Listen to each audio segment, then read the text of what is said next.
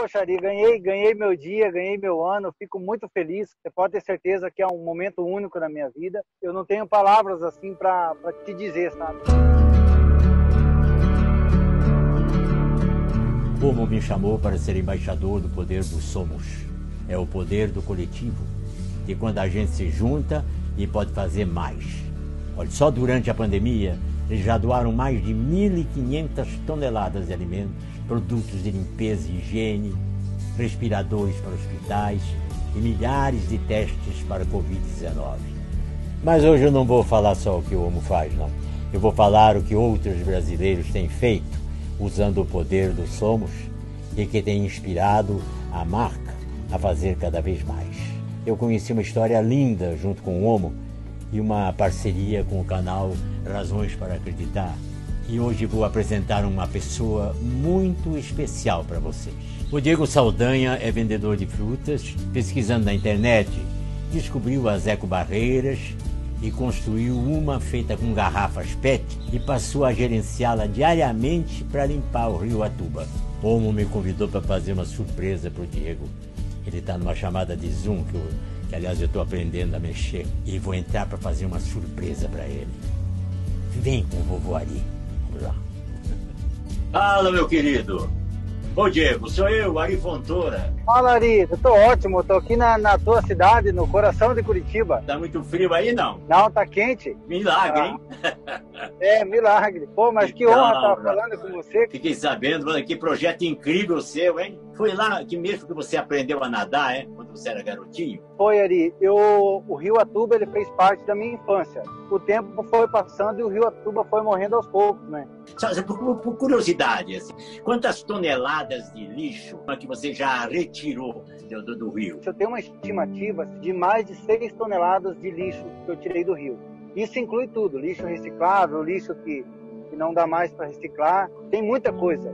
Tanto é que eu fiz o Museu do Lixo e eu deixo em exposição do lado da ecobarreira.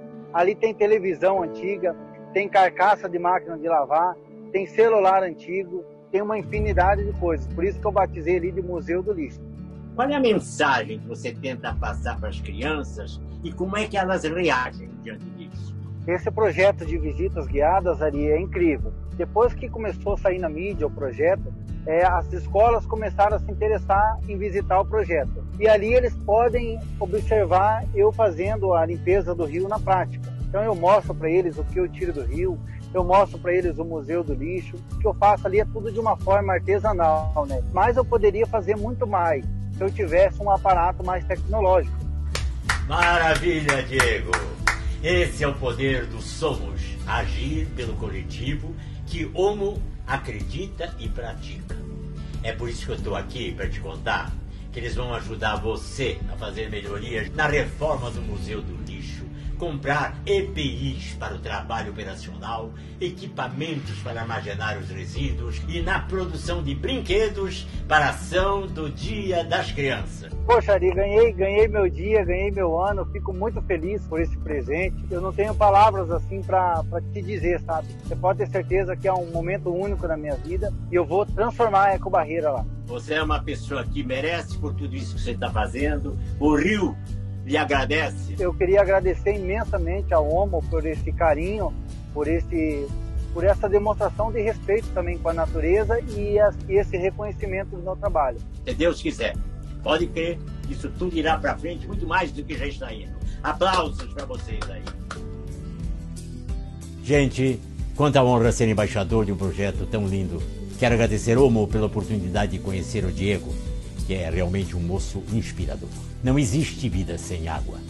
Cuidando do rio Atuba, Diego cuida de pessoas. Vamos continuar espalhando histórias como a do Diego, porque elas mudam o mundo.